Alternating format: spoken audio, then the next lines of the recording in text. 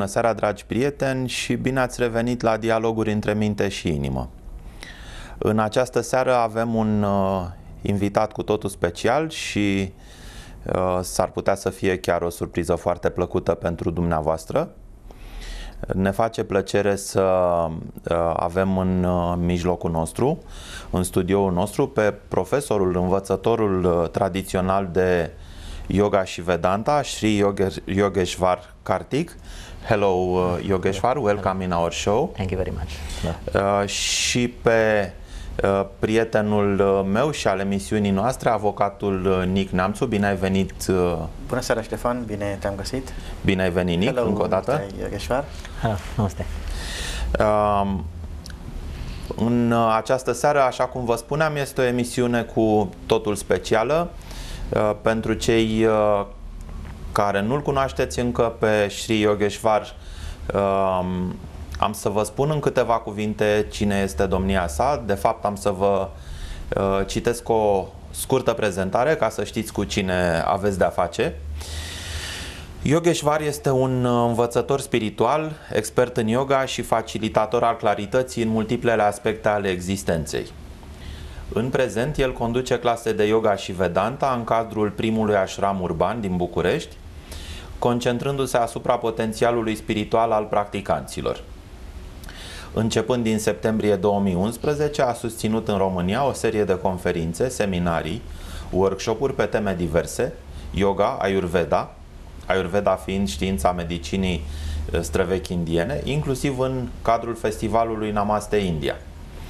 De asemenea, a filmat ca invitat special pentru serialul 2013 The Year After, produs de Video Light Production și a fost oaspete în matinalul de la TVR Cluj. Yogeshwar Kartik s-a născut în sudul Indiei, provincia Chennai, unde a studiat și a fost inițiat de-a lungul anilor în multiplele practici yoghine, tantrice, vedice, practicând meditația și contemplația, așa cum sunt descrise în textele indiene clasice ale Vedantei.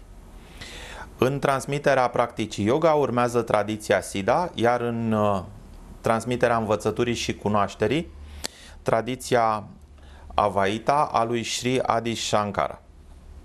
Este bine cunoscut în India, ca și în Canada, America, Marea Britanie, Sri Lanka, Malaezia, datorită emisiunii TV Yoga Kalai, pe care a găzduit-o zilnic timp de peste 12 ani, între 1999 și 2011.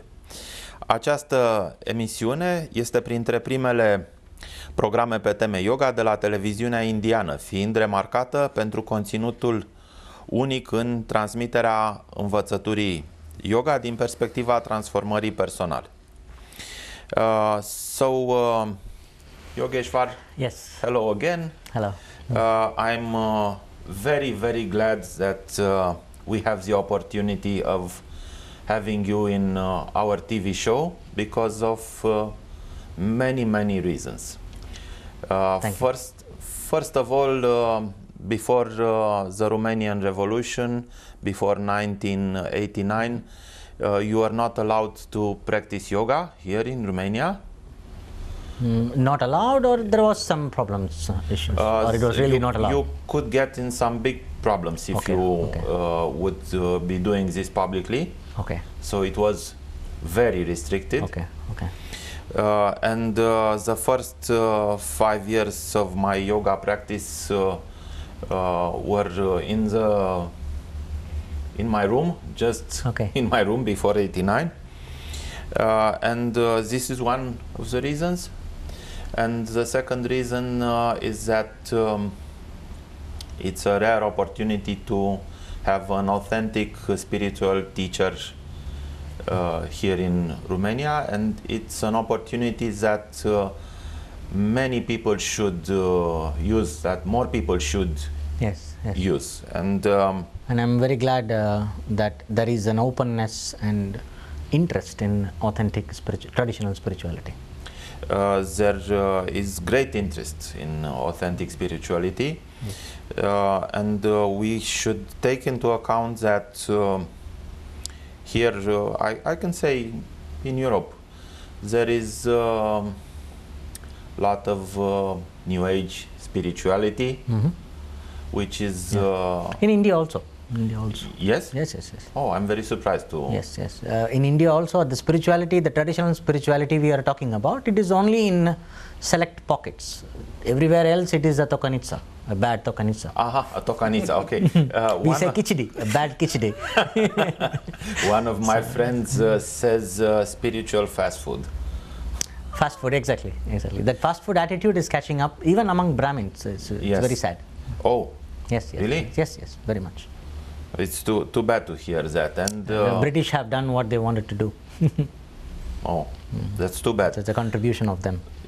So tonight we want to hear about good spirituality. Definitely, definitely. About exact spirituality. And my first question for you would be, which was your first contact to real spirituality? How was your childhood in India? Because you come from a different culture. Yes, yes, yes. But not so different. Because there is a good link between Romania and your country. This I found when I came here. Soul and heart level. Yes, definitely. The sentimental level, Romania and India are much closer than the other part of the West and India. Yes, I have also noticed the same thing. We are very well connected. And I have felt this from the first seconds that I have seen you here in the studio. Okay. I had the same feeling when I saw you. Oh, nice. Okay, so how was your childhood and how was about you and spirituality? At what age? In what conditions? The spirituality, for me, yes, it's from a personal standpoint. Yes, for a personal standpoint, it comes by birth itself, because being born in a Brahmin family, your spirituality unconsciously begins. If you want to consider that a child in Romania is baptized, okay, is the first spiritual experience for the child. Of course. If you would consider that, then for me the spiritual experience starts from the time my father made love to my mom. Okay. At the time of conception, there is a ritual. So we have the concept of samskara. So the spiritual touch, giving a spiritual touch to a person, is called samskara. Samskara means a purifying ritual or a spiritual initiation, or giving a spiritual touch using incantations and invoking the grace of the Lord. For example, your baptism can be considered, botes is considered as a it can be considered as a samskara. Yes. So we have a samskara starting from the time of the conception, when the man impregnates the woman. It is called garbhadhanam, giving the gift of the womb. Okay. So that a priest goes inside the nuptial chamber and he does certain rituals and mantras, and they fix an auspicious time for the husband and wife to come together. So that is where my spirituality begins. That's very interesting.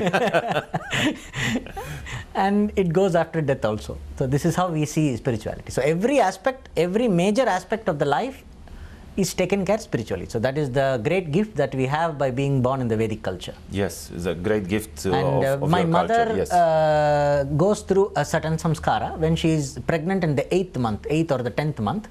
8th month is called simantam, where they put certain herbal formulations empowered by incantations through the nose for the health of the fetus, and a lot of charity and a lot of creating good vibrations for the fetus. All that comes in the 8th month of pregnancy. And then after I am born, the 10th day is the day when they give me the name. Okay. And there is a lot of rituals there. And the first year we go and remove the hair in the family deity's shrine. Like in Christian rituals also. I heard about this. Yes, we also have this kind of ritual. Yeah, and this comes basically from the pre-Christian tradition. Christianity as such, whatever the ritualistic aspect you have, wherever Christianity is, if you have to see the pre-Christian traditions in that place. So they have borrowed all the rituals from them. Yes, and after digesting the original culture, they sustain a few elements of the original culture to keep the people happy, and so it goes on. But it's good. Somehow something is there, at least. You know? So here that giving the name, and then after that the first year, it goes on. So the major conscious spiritual initiation, I would say, So all this goes unconsciously. You are a baby, you don't know what is going on. Yes, but very interesting that you have But all this, told us. it is like a seed. A seed is there. If you consider a person like a plant, a seed is put, and then you give the conditions and everything, and then it sprouts. And then you provide the fence, the nourishment, it goes more. After a certain point of time, the tree can assert itself. The plant can assert itself. Till the time the plant needs to be protected.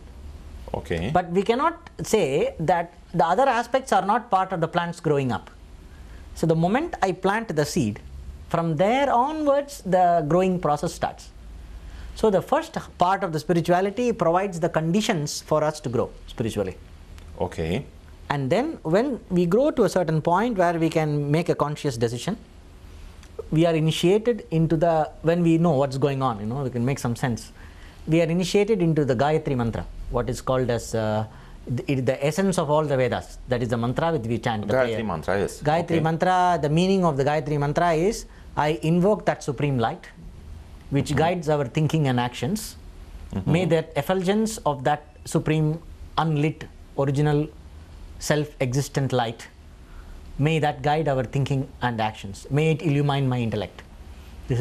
May it illumine our intellect, not my intellect. Okay. May that illumine our intellect. So that is the mantra. They gave me this mantra. At what age? To pray for the whole world. Ideally they should give it when I am 5 years old, but for me it was given when I was 13 years old. Much later. Yes, because that is the result of the corruption of the culture. So what is ideally supposed to be done is not being done. In fact, I am very lucky. There are many Brahmins who don't get this mantra till the day before marriage, because the marriage, the priest will say, unless you have the thread, you cannot do the fire rituals for marriage. So they put the thread one day before marriage. It's very sad. But the original version is, we have the different classes of people. The Brahmin, then the warrior cavalier class, and then the Vaishya or the business class. According to the class of Varna, according to the birth and the Jati and the Varna of the person. Varna means it is not caste exactly. Varna would come under the temperament and the family circumstances, family culture and the personal temperament of the individual. Based on that, we have fixed a certain age by which this samskara of initiation should be done. Okay. Where they give you a thread, we all wear a certain kind of it's called punal. This is the thread. So it is called yajna upavitam. Yajna upavitam means the adjunct that allows you to perform spiritual actions. Okay. So that qualifies you to enter the spiritual. So that is the entry into formal entry world. into the spiritual practice. And then after that, I am required to do certain rituals every day. 3 times in a day I am supposed to do the worship, be in touch with the totality through a proper procedure. And I am supposed to do some fire ritual called Samitadana. My father helped me with all that. They fixed a priest to teach me all the rituals, and so that's how it goes. And Very for me, in my family atmosphere, my father is a professional spiritual what do you say, a speaker, discourse giver. He gives spiritual discourses, public discourse, spiritual public discourse. So he's a A-grade artist in All India Radio for spiritual discourse. So he's one of the well-known people, and he's a great scholar in our scriptures. So I grew up in this atmosphere of spiritual discussion. So for example, they want to scold me. I do a mischief. They will not scold me, hey, stupid. They don't scold me like that. They will quote from the scripture 2 lines. Okay. This is how you should act, not like what you are doing. Okay, so they use the authority of the scriptures. Yes, like they will to show you the good way in. Yes. They will say, like for example, if I fight with some, if I am trying to spoil a friend, me and my friend, we are trying to spoil each other. My father will come and tell us, what are you doing? And then he will say, friendship is not for smiling and having fun. Friendship is for stopping the other person when he is going beyond the limit. That is what a friend is here for. That is a saying from a classical text called Tirukkural, which is 3000 years old. So I grew up in this atmosphere. So, and by the time I was 3 or 4, my granny has already taught me the stories of Ramayana, Mahabharata. So all the values, everything is in the system, Very. So I was lucky. So it is God's grace. You I were was in very this lucky, atmosphere. yes. But this is not the general situation of most Indians. It is not like that. What is the situation for them? It depends on the family, how much they have gone far away from the culture. But still, proportionately, when compared to the West, Yes. the exposure to authentic spirituality is far, far higher in India than anywhere else in the world, even today. That is, if you are not born as in a Christian or a converted Christian or a Muslim family, if you are born into any of the Hindu family, then this is how it is. I see. It's very interesting for us to find out these In things. India, if you are born in a Christian or a Muslim family in India, it's very unfortunate because they are not like the Christians here. What's the difference? A huge difference because they are more sectarian and fanatic. They are not like here. Oh. You will see the serenity. For example, if you meet a Parinte or a Kalugar here, they look like yogis, they walk like yogis. I was surprised for the first time. All my childhood, when I saw the Christians in India, it was very disturbing. They are completely anti-national and they are very anti-Hindu and anti-local culture. They don't. They are like completely. They don't assimilate themselves, and they are all the time trying to create trouble. Christianity is very okay here in Romania. Because here is the predominant religion. We do religion. very fine with Christianity. And also, it is very different from the Christianity I am exposed to in the West. The Orthodox is much more ritualistically more pure and austere when compared to the other denominations of Christianity. Yes, So, that is yes, true. and there is a more of a mystic element. That is what I said. When I see a Parinte or a Kaluga, they have that yogic element, the austerity that shows. familiar look. Yes, that a person of austerity, you know, that standing tall, that I could see here for the first time in a Christian. I have never seen that in my life. Very interesting. So that was very impressive for me in Romania. I've noticed something very interesting. You have the sun salutation, Surya Namaskar. Yes, yes. It is sun salutation is not part of the Hatha Yoga basically. It comes from the Vedic culture. Yes. I told you about the 3 times rituals I do in every day I'm Yes. supposed to do. Their sun salutation is part of that. How many you do each time? How many sun salutations? No, in the Sandhya Vandanam, which is the everyday ritual, Yes. we are supposed to do 12 times Namaskara. It is connected with the 12 phases of the sun. Okay. 12 kalas of the Surya Mandala. And Yes. 12 times, 3 times a day or 12 times? It will not be like the Hatha Yoga, what we say. It is a certain... For you is another meaning of the ritual. It is more ritualistic. It is not like a Hatha Yoga.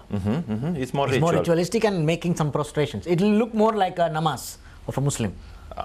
It will be similar to that. Here we have in Christian Orthodox Church, monks have a ritual which is very similar to Surya Namaskar. Okay. It is called Metania Mare. Oh, what is that? It's like Surya Namaskar.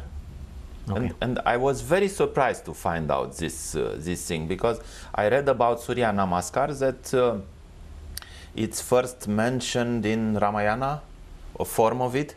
Am I right? It is not first mentioned, it is mentioned in Ramayana. Because Ramayana is a itihasa. It talks about certain elements which are part of the Vedic culture Okay. in a story form for a common lay person to assimilate. Okay. For women and the common lay person who is not initiated into the Vedic esoterics. And For them to assimilate. how old is Surya Namaskar in your culture?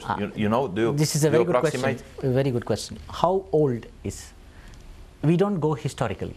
This is very important when we approach Hinduism. Okay. We don't approach it historically at all. There is no history. Because what do you have instead exactly, of history? we have the concept of time, which is completely another dimension to how they understand here sequentially. We have a concept of Yuga, Satya Yuga, Treta Yuga, Dwapara Yuga. It is a great era. Then Maha era. The Maha Yuga is a combination of many yugas. Then a Manvantara, and then we have Kalpa, and it's a creation cycle. And Veda is considered as the blueprint of the creation cycles. Okay. Veda is eternal knowledge, which is not part of time. Time itself comes based on Veda. Veda does not come in time, and it is not composed by a person. It is called apaurushayam. Apaurushayam means not made by a person. So Veda is not made by a person. Veda is. A seer with extraordinary power by birth or by some austerities, somebody becomes a seer. They are able to grasp the knowledge, the information, the knowledge, yes, and become like a wire. They are able to transmit the knowledge through them. And it is Veda, and it is preserved in the form of sound and in the form of mantras. And the Veda has a lot of other parts which includes the way of life. Okay. So unless a person has a very dedicated way of life, the person is not qualified to study Veda. Correctly. Veda is not based on time. You cannot say how old it is because it is as old as the universe. I understand. So that is how we approach it. Because the source is God and God is eternal, Veda is eternal. That is a very correct answer. Yes. So the Surya Namaskar as a practice is part of the Vedic Karmakanda. Karmakanda means the Vedic ritualistic portion of the Veda, which talks about your practical everyday applied spirituality. So in that, it has been there all the time. I understand. So very interesting answer. You amazed me. Because this angle is not explored. No, they are always succumbing. When the Westerners came to India and tried to study the Indian culture, they studied the Indian culture based on their framework.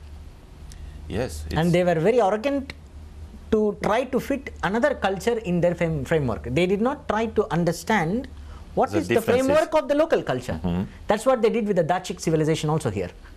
Yes. The way they present Dacians are barbarians, Are they barbarians? And it was not true. Who are the barbarians? We know.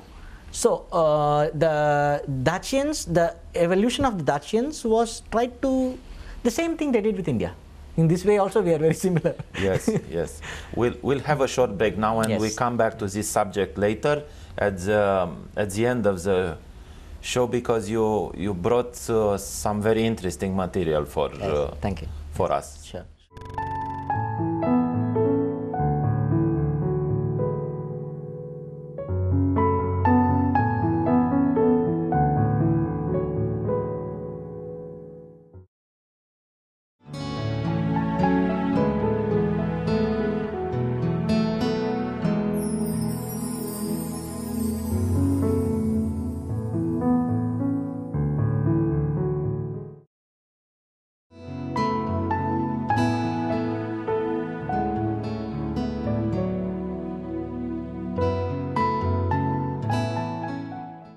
Rubrica Terapii pentru trup și suflet, alături de invitații noștri, Sri Yogeshwar Kartik,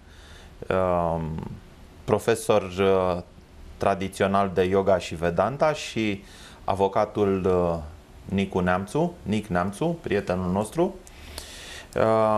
Am să adresez prima întrebare invitatului nostru, se va referi la yoga ca terapie. Yogeshwar, Yes. What do you think about yoga as a therapy, and what are the benefits, the main benefits of practicing yoga Very good, from the therapeutical point of view? In fact, the technical aspect of yoga, Yes. the Hatha yoga, what is popularly called as what physically people do, asana. So this part is fundamentally therapy. Okay. Because it starts with cleansing, where your body's three, what is called as the three humors, they say, the three dhatus, vata, pitta, kapha in Okay, the Ayurveda. three humors, So the yes. aim is to bring that back to a certain kind of a balance by removing the excesses. Okay. And after that, you do a specific practice of yoga to make the different life currents in the body to come under your control. Okay. That is the idea. So that you are not a victim of your programming. Okay. A yogi is a person who is not a victim of one's own programming. What does this programming says? Programming, you have a physical programming where you have these different urges that your body has in different situations based on how you have conditioned the body. plus the genetic makeup, plus the heredity and the culture and everything. Plus the natural defense mechanisms that yes, you have. yes, and the reaction mechanisms. So for some you have a higher allergic reaction. So if your vata is imbalanced, you tend to be more having higher allergy reactions. If your pitta is imbalanced, you tend to get too angry or lose your balance. Your adrenaline pumps too much, hyperactive. If your kapha is too much, you get depressed and get stuck in something. Do yogis live more than normal people? Yeah, that is not the approach to yogic healing. This is a very good question you asked me. It's an European question. Yes, anyway. yes. When we come to yoga therapy, when we come to yoga as a therapy, our aim should be first to prevent the problem that has not yet come. First. Okay. Heyam dukkam anagatam. Prevent the sorrow that has not yet occurred. Patanjali Yoga Sutra. And second, when we are solving a problem, we see the disease, we go to the root of the disease, which is the fundamental psychosomatic disorder that is sustaining this disease, and we remove that. That is the approach. Noi nadi, noi mudal nadi. Find the disease, find the root of the disease, and do what is required to clear the root of the disease. This is the approach. And if you read Ayurveda, there is a text called Charaka Samhita. In Charaka Samhita, he says, the root of all diseases is in the disturbance of the psyche. Prajna aparadam hi moolam roganam. Which I agree. Yes, and which is the fundamental approach of the healing of Zalmoxis. If you see in that Plato's some writing I heard about, where Socrates meets I have also read, yes. Socrates meets a Dacian doctor in the battlefield, and he talks about the healing of Zalmoxis, where he says, if you have to heal the eye, I have to heal the head. The head, yes. If you have to heal the head, I have to heal the whole body. And if I have to heal the whole body, I have to heal the psyche. This is exactly yoga therapy. And this is what we follow in the approach. I see. So you tend to have a more or a better personality at all its levels, and you don't care, for example, for other long life aspects. Long life, there are two aspects to it. One is the karmic aspect. They say the day you are born, when you will die is already written. You can't do anything about it. You have a number of breathings. That's what I'm coming. Okay. Karmically, how you will die, when you will die is already written. Certain major events are part of your prarabdha karma. So mostly 99% you cannot do anything about it. So it's still 1% you will keep for God. Okay. So now there is another part of this longevity, which is the number of breaths that you say. Okay. So that is where the potential to prolong your life naturally, provided there is no, if you are not having a bad karma to die an unnatural death. Okay. In war, in natural calamities, or some snake bite. Instead of all this, if you are not having this kind of problems in your horoscope, the natural lifespan can be extended. How? Pranayama, by pranayama. So when you regulate, for example, if you observe your breathing right now, if you observe your breathing, you will see the exhalation is longer and more powerful than the inhalation. For you? For generally. Yeah. Generally for people, this is how it is. So what you have to do is you can prolong the inhalation a little more and slow down the exhalation. So then what happens? The downward and the upward currents equalize here. But that is what we understand by this Star of David, this upward and downward triangles. Yes, okay. So there is prana and apana. And the prana and apana is unified, and you maintain that equilibrium all the time. And also you take care of your mind not to agitate and get into different attraction and repulsion mechanisms. That inner pranic stability, when it is maintained and the equilibrium is maintained, your lifespan will increase automatically. And there are advanced techniques where you bring the prana and keep the prana rotating only inside the body. So this is the method of the Siddhas, which I learned from one group, which is popularly talked about as this Kriya Yoga, you know, what they call as Kriya Yoga, the branded Kriya Yoga. That is called Vasi Yoga in the Siddha system, and where the life force lives inside the body, does not leave the measure of the body. Okay. Whoever practices this will not die physically. They will enter something called as Jiva Samadhi, where you enter a live tomb. You take a tomb alive, and you take the prana inside and go into Samadhi, the final Samadhi. And they will go on for a few hundred years according to the power of their austerity. The body will stay for some time, and then they leave the body through the head and the body disintegrates. This is what is practiced, but it is an abnormal out of the box solution. So we don't need to discuss about it. For normal people, if they keep the equilibrium of the prana and apana, lifespan will go to the maximum. You can extend the lifespan to the maximum. That much is fine. I understand. Yes, and after the break, we'll discuss where the soul goes through your head, and what do you think about God, and what do we think about God, and what do we know about God, and yes. Okay, sure, definitely.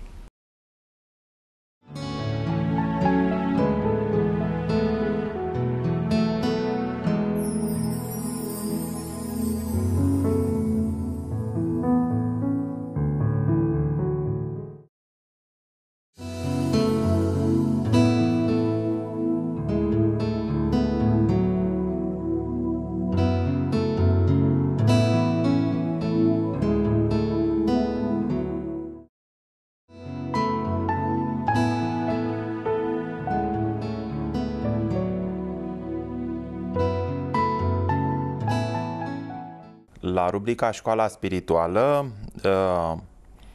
Nic Neamțu are câteva întrebări pentru invitatul nostru, Shri Yogeshwar Kartik. Nic va spune întrebările în limba română, fiindcă Yogeshwar înțelege puțin română, iar dacă vor fi mici neînțelegeri, am să mă străduiesc să traduc. Nic, te rog frumos să Am ascultat cu mare interes ceea ce ne-a spus Yogeshwar. Sunt multe informații de care eu am luat cunoștință acum și pe parcursul dialogului vostru mi-a fost un pic să intervin, fiindcă era un dialog care avea multe de spus și n-ar fi avut, mă rog, momentul de a întrupe acest moment. Aș vrea să te întreb, Yogeshwar, dacă în cursurile de yoga există probleme cu care se confruntă cursanții, dacă sunt, evident, fiindcă eu recunosc că, deși am câteva exerciții practice de yoga, salutul soarelui, Suri, totuși mă confrunt cu problema vizualizării și probabil că asta e o lipsă de, să spunem, ori practică, ori că nu este o concentrare, ai putea să dai măcar mie un răspuns. Iar celelalte probleme, dacă sunt, așa cum... Stai, ajunge cât ai spus că să... Did you got... Almost. Okay, so he says about the major problems that people who are practicing yoga are facing, and about his problem with sun salutation. He was not able to visualize, for example. Yes. Generally, the problems what people are facing mean major. Yes. Okay. So first I will solve your problem, because you are next to me. So then I will go to the public. Okay. Okay. See, visualization is not absolutely essential for sun salutation. There are so many approaches to doing that. For asana, for example, if you see Patanjali Yoga Sutra, it talks about relaxation of effort and meditation on the limitless as a tool for stabilizing a posture. Okay. Prayatna Shaitilya Ananta Samapatti Bhyam. Relaxation of effort Means Understand. all the unnecessary effort required. For example, if I am sitting like this, to sit like this, I don't need to bite my teeth. Okay. Not required. So I can relax my eyes, relax my mouth, teeth. But suppose if I have to sit straight without a back support, I cannot slouch. I need an effort to keep my back up. No, I have to push my hip up. So now this is the relevant effort. But to tighten my neck is irrelevant effort. Okay. So when we do a posture, keep the relevant effort required to sustain the posture. Relax every other effort which is not part of the posture. Understand? So that means relaxing all the irrelevant effort and keeping the mind on the endless. For example, when you are in a posture, think you are going to stay in the posture forever. Your life is finished now. You have arrived at this posture and that's it. You are not going to get out of this posture. Okay. It's like your grave, whatever. You are done. That is the end of your life. You are going to be in that posture forever. Then how you would be? In time and in space, you can visualize. If it is something to do with bending or balancing, you can focus on the center of gravity. For example, you are sitting now. The weight of the body aligns in a certain way. Suppose if I turn like this, the weight shifts to my left thigh. Okay. So the point where the center of gravity line falls, be aware of that. Just feel the weight. You can do it right now. You just shift the weight like this, and feel it. Yes. Feel it, and when you sit, you see the center of gravity. Allow the mind to converge in the center of gravity, and you will get the posture. You don't need to visualize. Understand. Thank you. This is the traditional method. Then visualizing can come, but visualizing don't strain your visual faculty. Visualizing means only thinking. For example, in sun salutation, one thing that is very useful, you connect your lower tangtian in what they say, the Nabhi chakra. Yes. There you have to feel the life force there and connect that life force. There is your ego inside the life force. Okay. The ego principle operating within the life force, you have to connect it to the image of the rising sun. You can remember a rising sun you had in the beach one day. So some Constanta somewhere, some rising sun. Remember that rising sunrise experience and just connect the ego here to the rising sun. That is enough. Immediately your prana will expand. Very But interesting. Yes. do I have to understand that he doesn't need visualization? It's not Visualization necessary is not for absolutely him? essential. No, not absolutely essential. What are the essential facts for him? That we have to understand the nature of the person. So when if I work with you, I will know what is your fundamental nature, what are you doing yoga for, and what technique you are doing. So that tells you what are the aspects I should emphasize. So it is very, very individual specific. Visualization as a general instruction is fine. Now we will come to that part. He asked about what are the difficulties faced by people who practice yoga. The first difficulty for a yoga person is to accept that yoga is part and parcel of Hindu spirituality. Yoga is not secular.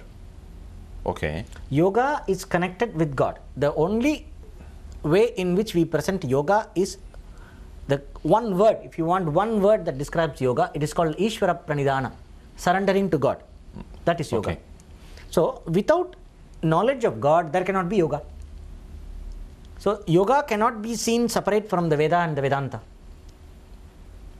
Okay. And when It's spiritual science. It's like spiritual science.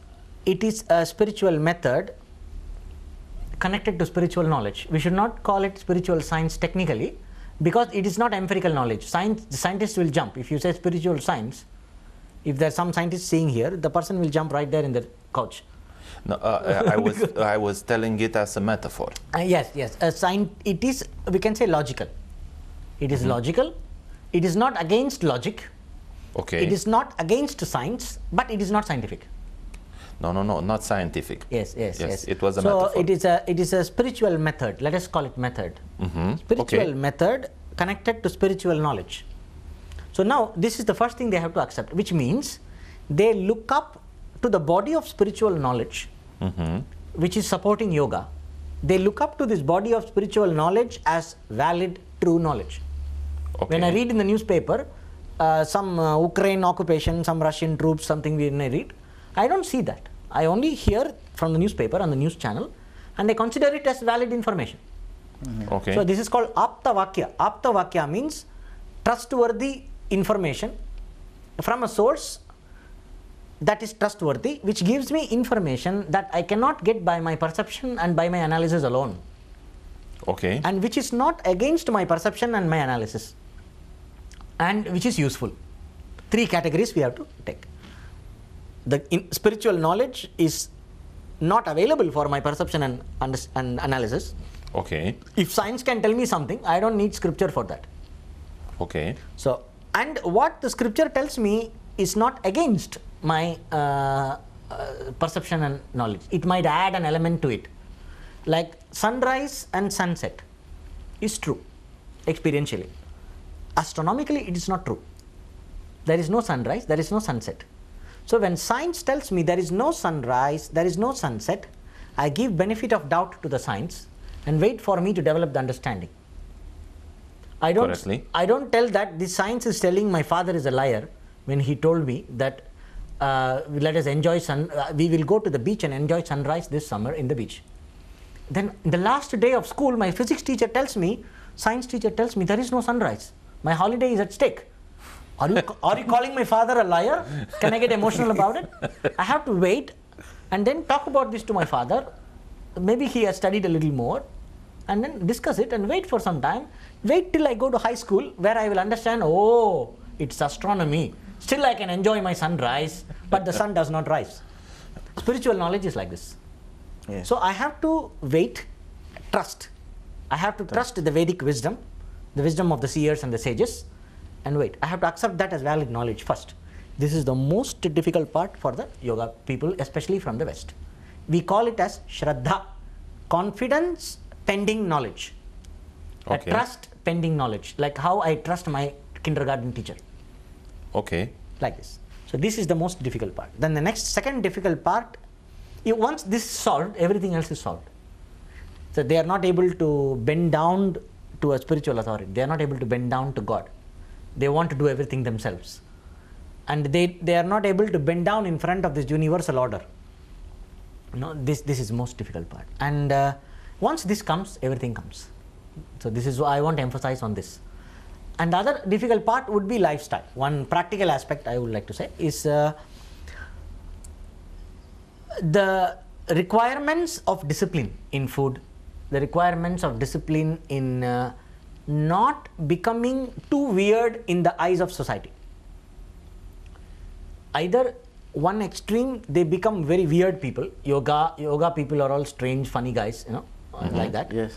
Or they don't want to take yoga seriously simply because they cannot stop drinking wine, they cannot stop eating meat. This is another extreme. So one has to find the art of navigating without losing social appropriateness, but at the same time, how do I hold my position? Okay. I have my commitment for my growth, inner growth, which I will not compromise for the society's sake. If somebody wants me to eat a pig on Easter, I don't have to eat, but I can always sit with my parents in the Easter dinner. Of course. And it is going to take 4 or 5 years for them to understand. But once they understand, you can always focus on, see, I am here. I am here for you. Mm-hmm. I respect you. I can even serve you the pig, but I will not eat the pig. That should be fine. So how to strike this balance between me being committed to my practice, at the same time not to be socially inappropriate too much. You cannot avoid. Sometimes you have to be, you will end up being inappropriate. Sometimes you go wrong. Anyway. Yes, and sometimes you being right itself may be a problem for somebody. We don't have to bother about that. Within the sensible limits, let me try to be socially appropriate. Okay. This balance is very difficult for the people I see here. This they have to learn. That art will come when they get exposed to traditional teaching. One picks this up in the background automatically. So this is something. Anything else you want to ask? Any specific difficulty you have noticed? If you ask me, I can elaborate on that. I have noticed difficulties on even on the Western spiritual path. What is that? On respecting, in fact, not respecting yama and niyama. They have a big problem with moral precepts, and they want to have the results, but Yes. not to observe the discipline. We have to educate them on the connection between the rules and the results. They don't see the connection. If they see the connection, they will do. If Yes, the doctor says, you know, you have hyperacidity, don't drink Coke. If you have hyperacidity, or don't eat spicy food. They understand the connection. Yes, So but if they don't understand, they don't respect this it. is some rule. They think it's all religion, you know, it's all superstition. This is the problem. Because they don't treat spiritual knowledge as knowledge. They treat spirituality as a religion, or as a dogma, or they treat it as some authority that they don't want to obey. This is the problem. I can understand that even the crisis that the Western world is facing now, even the economic crisis, Yes. is because of a moral crisis. Yes, definitely. It's the same problem on the society, on the big level. And how do you see, how could we make someone understand the connection between the moral precepts and the supreme realization in life and obtaining the benefits? How could you connect yama and niyama Yes. to the realization in life? Realization, you are talking about enlightenment? Yes. We should not market enlightenment, first of all. Enlightenment and spiritual realization is not for marketing. We don't need to talk about that to anybody. No. I was not referring to marketing, just explaining. I'm telling, yes, explain that we don't have to use the enlightenment word at all. Unless the person asks for liberation, we don't talk about it. I agree with that. I agree with that. You should not sell this. Yes, it's the not for traditional sale. Hindu approach to what you said is what the person is looking for. What does he or she wants by themselves. Okay. So they, what do you want? They will say something, right? So, based on what they want, we have to package the knowledge. Okay. This is very important. Okay. So that they see the benefit directly. And the connection between what they have to do and what they want to achieve must be established. And this puts a great challenge on those who want to teach. Because Yes. a person who wants to teach cannot afford to have a personal agenda if you want the student to benefit. The moment as a teacher I have my personal agenda, the student cannot benefit. Of course. This is the problem in the West. Those who teach have a personal agenda. Once you become a spiritual teacher, we have to forget the idea of business. That is why in India, a Brahmin, ideally, nowadays it's all gone, but ideally a Brahmin is supposed to live on bhiksha, alms. Yes. And he is not supposed to amass property. As the property comes like a trust, like a NGO, as people donate to him property, he is supposed to keep giving. So the property given for a Brahmin is only for distribution and for performing rituals. A person who is devoted to knowledge cannot be devoted to wealth too much. And the Agreed. person who is devoted to creating wealth, his spirituality is predominantly centered around sharing. A person who is ruling the kingdom is responsible for management of the resources. The gold mine is under his care. He's just a manager. Yes. He's just a manager. Yes. So his job is to make sure the right people get the right due. Okay. Equitable distribution of wealth, that is the job of the king. Because a trader will not do that, because the trader is fundamentally focused on amassing wealth. And the king cannot be a victim of the luxury. A king was always ready for austerity. Even today, if you go to India, there is a temple in East India called Puri Jagannath. It's a very famous temple. There, when the chariot starts, the Puri king, the local king, will come and sweep the car, and in front of the car, he will sweep it. And then he will start. So the king is first there to serve the Lord, who is in the form of society. Okay. So this is the philosophy. But you see the human nature everywhere. Yes. Here in India, in England, doesn't matter. Yes, the in human Germany, nature. Yes, the human nature is making a confusion between the king and the trader. Yes, and also what we can, there is a concept called dharma. We have what is called dharma, and the dharma is very specific. Dharma has to be understood for who, at what period of time, in what context. I know, but people tend to jump over it. That will be there. This is human because nature. The question was how to convey this to them. When we are able to remind a person of what they consider as their duty first. He or she will take what he wants anyway. Yeah. It doesn't matter. So what we can what do you want is him to take. we can try to understand what they think is their duty. What are you supposed to do? Because this is his natural evolution. Yes, and even what a person considers as one's own duty, that itself they forget. They try to trample over it. Like if I have a sink full of vessels in my kitchen, every time I cross the lobby, I look at the kitchen and see who's going to wash it or when to wash it. So I know this is my duty to wash, but that hesitation is there. Yes. So sometimes people need a little bit of prodding to do what they know is right. We can start with that. Yes. And that is their human hope for nature. the best. Yes. I agree. And we can pray for the person. This is all we can do. Because in the West, the ego is very strong. They will not listen to anything. This is one thing I see. And it becomes stronger in the last Yes. years. Yeah. What Romania can do, let's forget about the West. But for Yes. Romania, you have a great culture. You have a very great past, the pre-Roman past. The more Romania comes in touch, they come in touch with the energy and the consciousness of this land, the values. The values that, when I give a box of food to somebody, the box does not come back empty. They put at least one apple inside that and Yes. give. This is something phenomenal. This shows the depth of the culture. Yes. Like this you can see everywhere. So if they are able to appreciate the local traditional culture, that can be a very good starting point. Instead of looking for exotic, some healing from Japan, some technique from Argentina, some technique from Sweden. Yes, you can use their Yes. own culture Yes. to First, help them let me get understand. grounded in my dharma, my culture. Let me imbibe my cultural values. After that, whatever is missing, I can look for somewhere else. But without assimilating my own cultural values, why should I go and look for something from India, something from Japan, something from... It's not necessary. Let me exhaust what I have. Let me finish the food which is in my fridge first. Which they usually don't do. Yes. Then go to the supermarket. Yes. Yes. Yes. Thank you very much. Very, very interesting answer. It's the same approach we use. Yes. It's.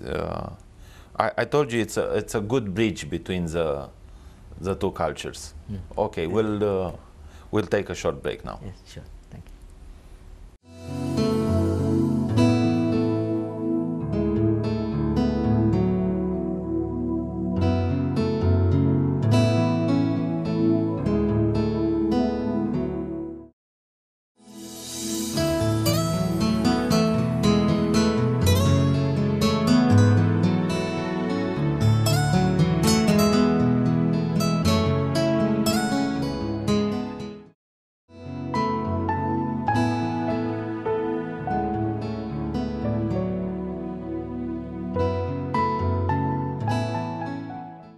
Cartea lui Stefan vă prezintă în această seară, cu ajutorul lui Sri Yogeshwar, două volume referitoare la cunoștințele de bază din Vedanta, dar am să-l rog chiar pe el să vă spună câteva cuvinte. Yogeshwar, please show the books on the camera and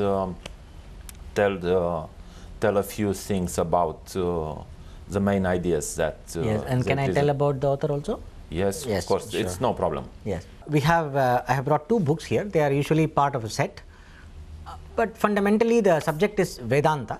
Vedanta is the fourth portion, the knowledge portion, the portion of the Vedas, the revealed spiritual knowledge. But the revealed spiritual knowledge needs certain commentaries and authoritative exposition which takes you closer to that. So one of the main teachers who helped us understand the true meaning of Vedanta was Sri Shankaracharya. So, and according to the Shankara Advaita, which I follow in the teaching, so these two books are, one of them is, for example, this book contains the basic concepts of spiritual knowledge. If you really want to understand what is what, for example, when I say soul, okay, no, people use the word soul left and right, but what is soul? They are without words. This is something that I have encountered.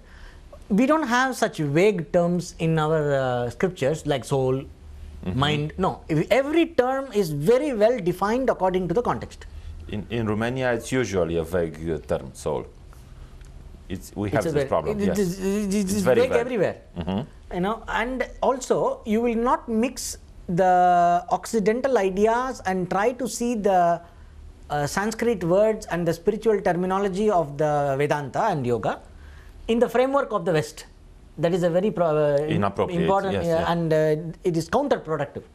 So to understand what is what of spirituality and to obtain a framework, you may not be a Hindu, you may not be a, but if you are somebody who is interested in general spirituality, you may not be a direct student of Vedanta or yoga, but even if you are somebody interested in a general spirituality, to know what is what of the important categories and the terminologies, this book will help. Prakarana means a book of definitions.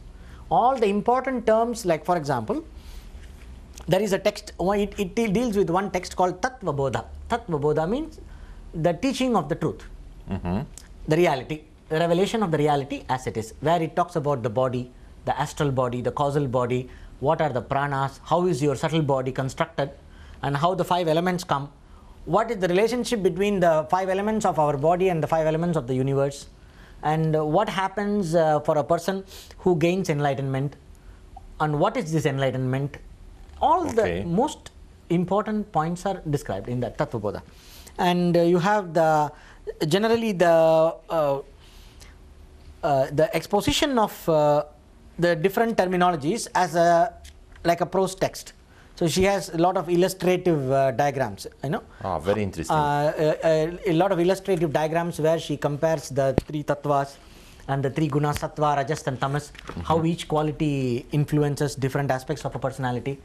And this general discussion is this book, general discussion, and translation of very important texts written by Shankaracharya, which gives you in a capsule the essential wisdom of Vedanta.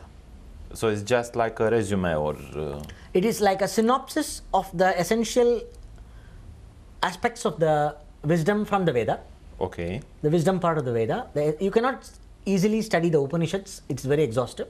So one has to go through a teacher, and he was the first person in the teaching tradition, and he has composed a lot of texts which we use regularly in our teaching. So if one wants to attend the classes also, these books are helpful. And what is beautiful about these 2 books is the person, Daniela Bada, she is the head of Chinmaya mission in Romania. And we are all here talking Vedanta because of Swami Chinmayananda. If he was not there, the Bhagavad Gita and the Upanishads would not be open to public as easily as it is now. It is like Philokalia, it is only in small circles. Because of the information revolution, it was available. If you imagine Philokalia 500 years back, who would even get an access to Philokalia? Almost no one. Yes. Upanishads was like that until Swami Chinmayananda came and opened it up. So we all have a gratitude to him. And she's the president of the Chinmaya mission. She's the founder of the Chinmaya mission in Romania. And she has studied. She has stayed in India for months together and studied. And she is devoted. Personally, she's a practitioner devoted to the practice, devotional practices. And she has taken initiation from a Swamiji. And she is devoted to the Vedanta vision in her own life. And she takes care not to bring the Western framework into it, but try to present as authentically as possible. It is not enough.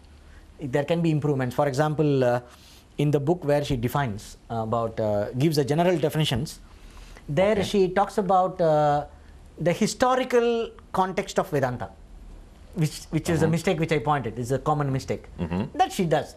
That I think when I asked her, she said it is for the sake of the Westerners to appreciate more. which is an error which need not be done. Like this, a few things are there, but when it comes to the terminology, the translation precision is very high among the other books. When I discussed with my students, with the other translations available in the market, her translation is very closest available right now to the original source. So I recommend this book for those who are interested in to have a feel, you know, it gives you an authentic feel of what it is about. Of the phenomenon. Yes. And if you want to use as a supporting text, if you commit for a spiritual study. And it also provides you with a framework with which you can understand all the spiritual practices. Suppose if you bring any spiritual school to me, I will be able to discuss any spiritual school because I have a universal framework. Yes, which is very good. Yeah, it is because a mathematician can solve any problem which is logically tenable. Like that. A person who is exposed to Vedantic framework of knowledge, that methodology, will be able to understand any branch of spirituality as it is. Yeah, that's a very good recommendation. And for that, this book is very useful for Romania. Yes, thank you very much. Thank you. At the next part of our show, you brought us a surprise. Yes. It's about a movie, and I am expecting, I'm looking forward to hear you speaking about this movie. This movie touched my heart very much because they show the contrast of the manipulative and the controlling and the exploiting demonic nature of the Roman Empire pitched against the inherent goodness of the Dacic civilization. So that was touching me very deeply because it is very similar to what happened in India. I imagine that you and felt there is the a same certain thing. scene from that movie that really shows the depth of the source of your culture here. So I wanted to share that. I'm looking forward to hear you comment about the movie. Sure, yes. We'll have it after the movie. After the break, yes. Yeah.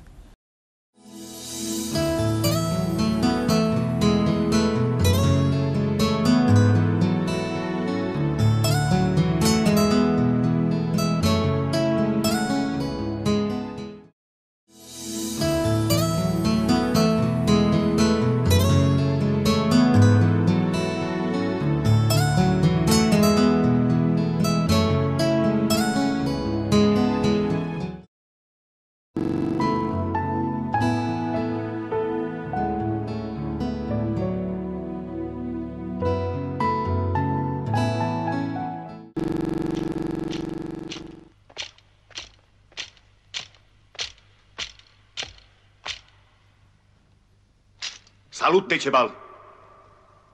Fiți binevenit, generale Severus. Ce solii îmi trimite stăpânul tău? Domitian, împărat al Romei, a descifrat cu bunăvoință mesajul tău și îți răspunde. Primește supunerea ta. El va veni la Sarmisegetuza și te va încorona cu mâinile sale rege al Daciei, client al neînvinsei Rome. Iar pe tine, Decebal, pentru meritele tale, senatul te va numi pe viață prieten al poporului roman. Am terminat.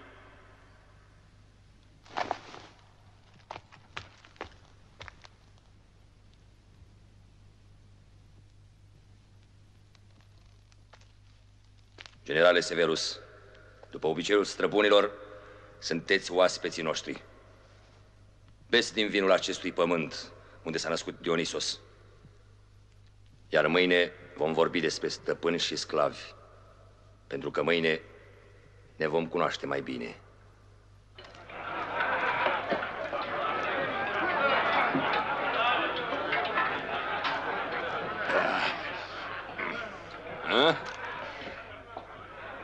E rândul tău, romanule.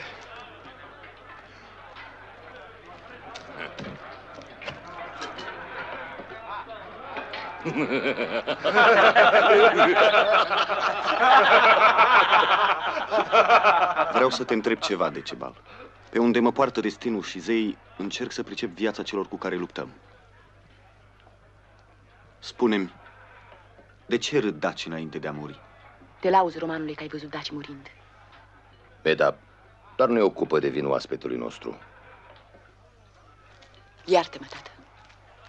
Nu servesc un roman. Romanul acesta este oaspetele meu. Toarnă-i vin, Meda.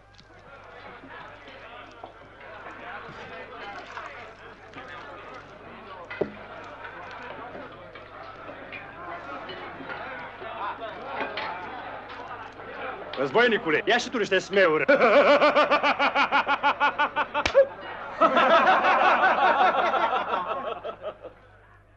Iartă-mi insistența, Decebal, dar e foarte important pentru mine. De ce râd daci înainte de a muri? Zamolxes ne-a dat mai multe vieți, Severus. Cum se cuvine să plecăm din această viață spre alta în care ni se vor dezvălui alte taine ale cerului și pământului, plângând și văietându-ne, ori râzând, ca Zamolxes să vadă bucuria și mulțumirea noastră? Dar romanii, cum mor, generale Severus? O să-i vedem noi curând. Iartă-i pe copiii mei, generale. Sunt ca lupii tineri. Trebuie să muște ca să le crească dinții. De unde ai luat acest medalion? Îl am de la tatăl meu. Atius era singurul roman a cărui moarte n-am dorit-o. Sunt multe lucruri pe care nu le înțelegem, Severus. Suntem ca o scoică și ar vrea să cuprindă în ea întreg vuietul mării, cu toate tainele ei. Aș dori mult să înțeleg, Decebal. Vino cu mine și ai să înțelegi. Ceva cu adevărat inedit. Shri Yogeshvar va spune câteva cuvinte, va comenta aceste frumoase secvențe și înălțătoare secvențe pentru noi din filmul Daci pe care tocmai l-am văzut. Yogeshvar, please Yes. tell us your opinion about... Yes, there are two important points I saw in this scene that we shared with them. One is where he, for a second, he gets angry with that Roman intimidation, and Okay. within a couple of seconds he comes back to balance and remembers the value from which he should act, the eternal value, which is part of his tradition, to treat a guest with honor, no matter what is he here for. Even though it is for conquering us, let us treat him as a friend and as a guest. And he says, everybody can be our friends, but nobody can be our master. That's the spirit of the Romanian people. Yes, I hope it lives. And I'm sure it lives. yes, and another very important point he talks about, he asks, why do the Dacians laugh while they are dying? There he brings the knowledge of reincarnation. Zalmoxis has given us, Zalmoxis has given us many lives. So we want to take the gift with an open heart. When he tells about how we should prepare ourselves to live and evolve in these multiple lives. So melancholy and sadness and depression is not a part of this culture. And this is a hallmark of spirituality in Hinduism, and this is the central point of healing. Never make sorrow a virtue. Suffering and sorrow is not a virtue. Any spirituality that is based on suffering and sorrow should be rejected into the trash. And the Romanian spirituality is not based on suffering and sorrow, but it is based on laughing while you are dying because you know you are eternal. Yes. This I would like the people to take home with them. That's it. And we thank you very much for coming to our show. You have just showed the strong connection between your people and my people, and we will be more than happy to have you here another time and to speak to us. Thank you. I'm very happy, very glad. Thank you. I would finish with one small. We believe in what is called as Vasudhaiva Kutumbakam. The whole creation, not only humans. When we pray, we say, Shanno astu dvipade, sham chatushpade. May all the two-legged be happy. May all the four-legged be happy. That is our prayer. Very interesting. The whole universe is part of one family, the Lord's family of Vasudeva, the divine being who lives in everything. So this is our approach. So that way we are all part of one family. Wonderful. Yes, it is wonderful. Thank you very much. Thank you again. Mulțumesc foarte mult, Nic, pentru prezența în emisiune. Mulțumesc și eu că mi-ai dat ocazia să fiu alături de Yogeshvar și am aflat o sumedenie de lucruri foarte, foarte interesante. Da, a fost o mare plăcere pentru noi. Vă dorim o săptămână bună și plină de lumină. Nu uitați că sunteți în perioada luminată de după Paști. Să ne vedem sănătoși și voioși la 6 TV la emisiunea Dialoguri Între Minte și Inimă.